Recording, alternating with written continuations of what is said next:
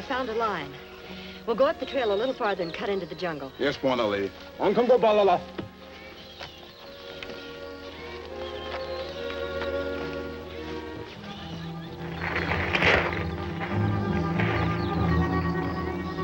There's a big animal in there, maybe the lion. Set up the camera here, quick.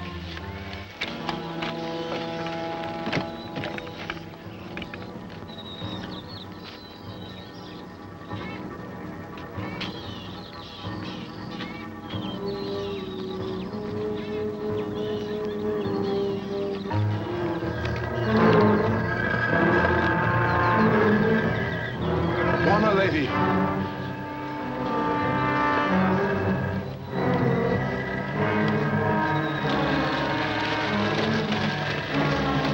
Buona lady. Buona lady.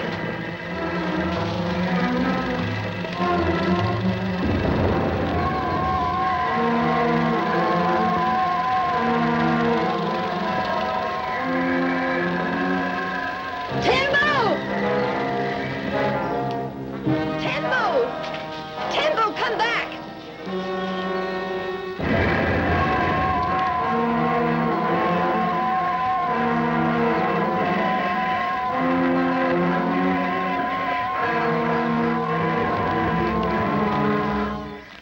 A gun bearer must never leave his Buona, you know that. Me know, Chief Donka, but me not run from lion or elephant, but this is not animal, like something me never see.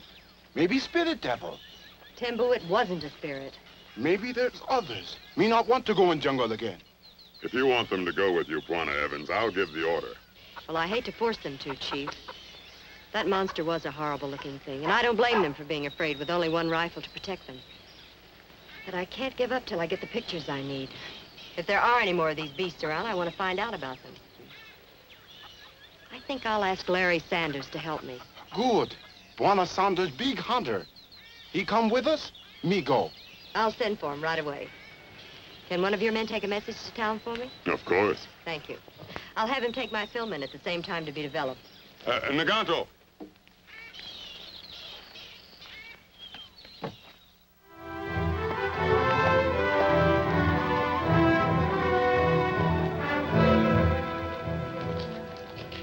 All right, tell her I'll be out day after tomorrow. Another hunting expedition, Sanders? Hey, you might call it that, Stanley. Only this time I won't be guiding a regular safari. A friend of mine, a girl named Jean Evans, wants me to help her hunt down some weird sort of monster. Sounds interesting. Where is she? Utanga district. Utanga? I didn't think Chief Danka liked to have white hunters in his district. Well, Jean isn't exactly hunting, you see. She's shooting motion pictures of wildlife for the International Foundation. Anyway, she has a pretty good in with the Utanga tribe.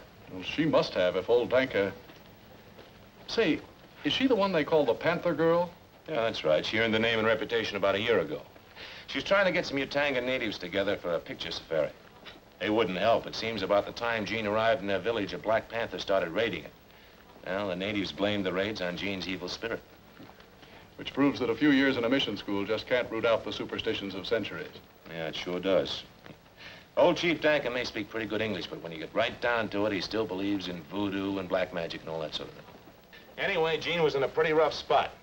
Until one night, a native visitor from the city here decided to go out after dark. It was foolish, but he did it. He was bound and determined to cut some bamboo.